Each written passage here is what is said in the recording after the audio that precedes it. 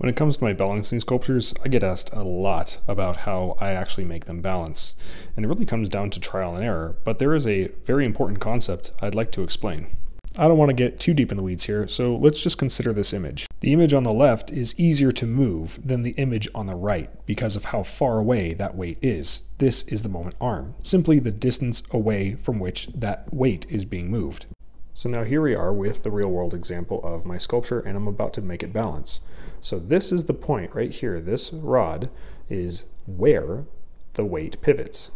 And from that pivot point all the way down to the bottom of this guy, that is the length of the arm.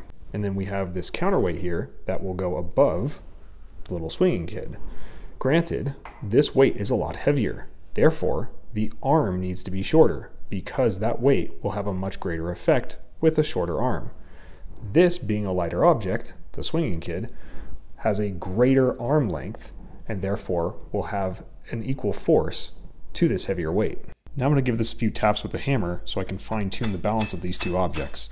By tapping it down, I'm shortening the arm of the heavy counterweight.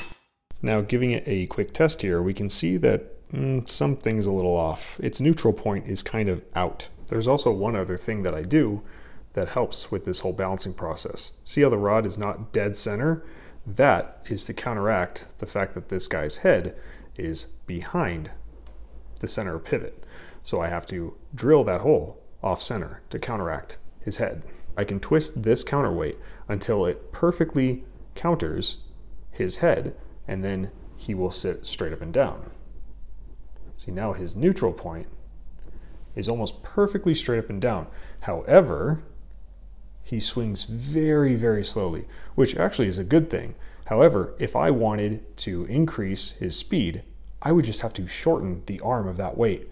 If I bring that weight down, that will make him a heavier influence. All right, so let me just give this a couple more taps to shorten the arm length of that counterweight. And now let's check this little guy's swinging speed, or his cadence. Should be faster, albeit subtle.